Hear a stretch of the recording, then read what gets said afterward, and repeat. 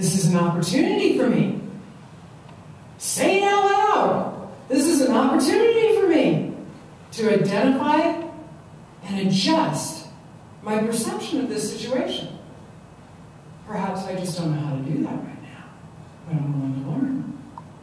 So you become a curious and fascinated human being, which you once knew when you were little. Everything, every day you popped out of bed.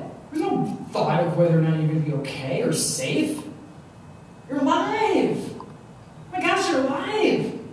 There's no even, it's not even on your radar to think that, oh my goodness, I might not be safe. I might not be able to handle this. I'm not okay. None of that. It's like, hey, check out that anthill. You want to squat with me for 45 minutes and check that thing out? Sure, I'll squat with you for 45 minutes and check that thing out. Nothing else goes through the head. Complete clarity and presence. Try it. We forgot how to do that. And in fact, a stress relief technique is to go out into nature. Pick whatever your fancy is. Sit there and observe. Because it's enough of a distraction to keep the thoughts moving on a stream, like a leaf on a stream.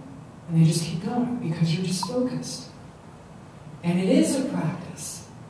And it's something you forgot. So in order to create a new neural pathway in the brain, it's repetition.